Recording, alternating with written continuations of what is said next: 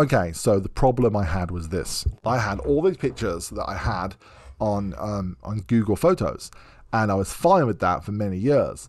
And then I wanted to go and move over to, I wanted to move all my pictures over to OneDrive. The reason is I betrayed you all and bought an iPhone.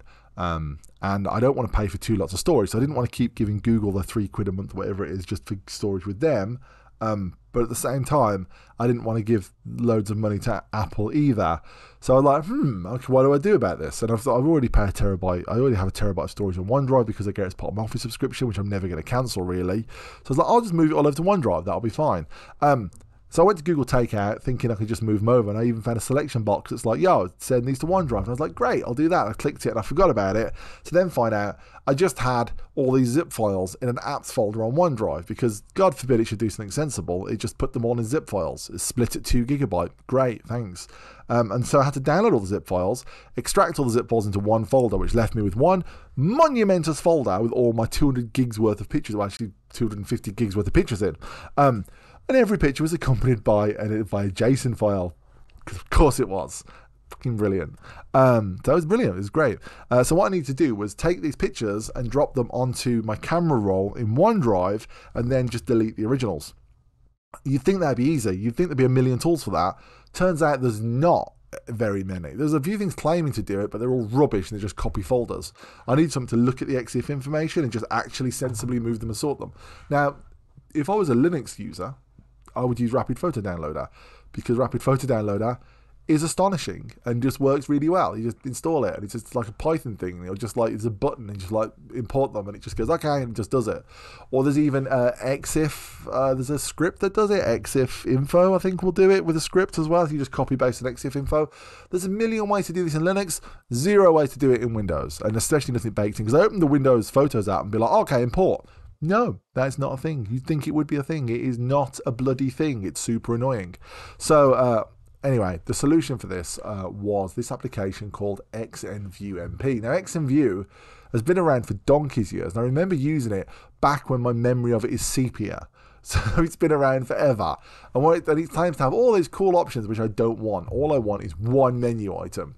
And I've tried a bunch of things. I tried Darktable. I tried I tried Photo Importer, Photo Manager. I tried all these things. And this is the thing that did it in the end. So I want to show you this now. So this is, I'm not going to show my actual pictures folder for obvious reasons. You don't want to see loads of pictures of my junk selfie. There's no junk selfies, there is. So this is just looking at my wallpaper folder at the moment, which has just got, a bunch of wallpapers in, thumbnails turned off because, I don't want to show you my pictures of random hills and stuff. And if you go into tools here, there is a button that says import and sort. And there you go. You tell it your source directory, you tell it your destination directory. So in my case, my source directory is my unzipped folder of pictures from Google Takeout, and I think include subfolders. And then I pointed at my camera roll, which is my OneDrive camera roll, because that's where OneDrive puts your pictures, so I might as well follow suit. And I told it I want subfolders of year, so 4-digit years and 2-digit months. So if I open my pictures, my camera roll, I have 2009, January, February, March, April, May, just numbers, right? That felt like a good way of sorting it because some years I got many photos and knowing sort of like my birthday's in June, so look roughly where to look made more sense to me. So I was like, yeah, we'll do that. And yeah, there's a little tick box for videos as well. And again, subfolder year. It's not quite as granular for videos because the EXIF information is not there. But that just was fine. And then I hit OK and it crashed. And I think it crashed because I had 200 gig worth of 250 gigs worth of video of images. So what I did was I just basically took the first chunk and put it in a folder, took the next chunk and put it in a folder, and I just split it basically 3 ways and then did it in 3 hits. And it took ages, but it worked. It didn't crash out. Now, when you hit OK, I'm not going to do it now, obviously, because I don't need to, but it's going to have a little box that said analyzing or searching or finding, or basically it's just looking at your folder it's pointed at. Depending on how many pictures in that folder, it may take ages. Now, if it's crashed, it'll just never finish. So just beware, right? Just, beware. There comes a point where you go, this has been going too long now. In my case, that was, the first time it crashed. I was like, oh, no, it's not going to work. So I did do some test folders, and I was like, it does work. It's just the size of it. So I ended up splitting them, and then I did one folder at a time. So it pops up, it says analyzing. When it gets to 100%, it hangs for what seems like eternity. Basically, it takes twice as long as it makes out from the bar, essentially. And then it just starts moving the files. And it'll just be like, moving. It'll just move it. Sometimes it'll say it failed because the source file doesn't exist. And what seems to happen is it's doing them so rapidly, it seems to trip over itself and try and move stuff it's already moved, and then it just trips up. But I managed to move all my photos, and I detail checked them. I was very careful to check everything, and it didn't lose a single picture. When it finished, there was a bunch of stuff left in the folder. It didn't move, but those pictures was also in the destination, so it's not perfect. But it did move all my photos, and I checked all of them, and they was all moved lovely. Now they're all in OneDrive, which was great. But all I wanted was this window right here as its own application. I don't want the rest of the application. I just want this window. And that's what rapid photo downloader on Linux used to be. And now it seems to have evolved past that. But, you know, yeah, it's a shame there's nothing like that on Windows, because I just want this one little window to do all my stuff. If you're moving from any service to any other service, as long as you can download them, this will absolutely work. Will absolutely work for you, because you just get your local file system, move them around, and let you download tools managers. This is one of those times where, like, in my head, I was like, surely this something can just plug into Google Photos and plug into OneDrive and just make that happen. But because of the proprietary nature of all these services, it just became easier to download the whole thing and then re-upload the whole thing somewhere else. That just felt easier.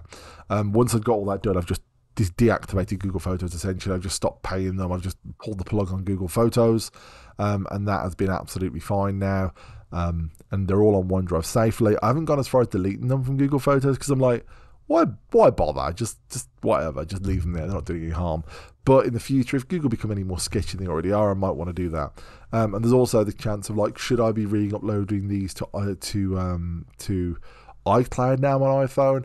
I mean, that'd be good. And if ever I do get around to buying a Mac, which I do want to do, if I ever do get like a MacBook, I'll be out. What I might do then is re-download them again on the MacBook and then re-upload them using whatever tool the Mac's got.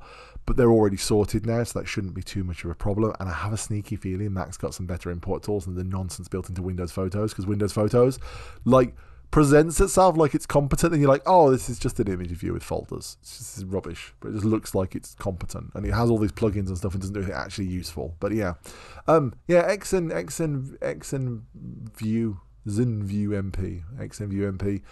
It's great. I really like it, and I have no criticism. This has been 7 minutes of your life you're not getting back. Hopefully I've helped someone. If I have, please do thank me. If I haven't, watch something else, I guess. Bye.